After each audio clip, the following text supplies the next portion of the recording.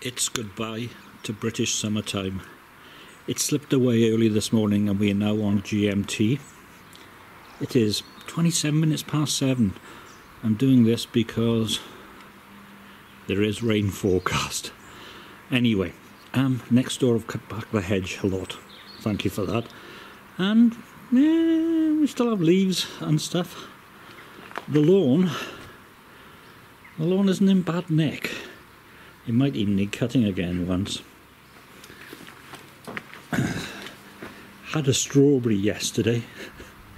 Although, yeah, they've seen better days. And the pots, I'll cut those back and I'm going to start digging the garden and then cutting it back and such like. However, summer onions, because it's so mild, and it was 18 yesterday and really mild, we are really going. The red one's a little bit slower, but you know, so these need to be emptied. And if we have a look here, carrot leaves, spring onions, a cucumber in the mint, these need to go as well.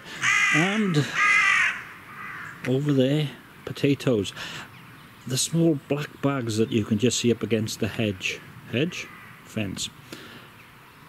They were a revelation. Planted Desiree in them, tons and tons of them. And there's Derek.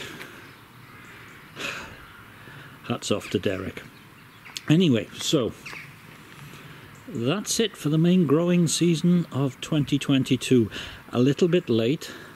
I had some peppers, one cucumber, which is still growing. No frosts yet. It's a funny old year.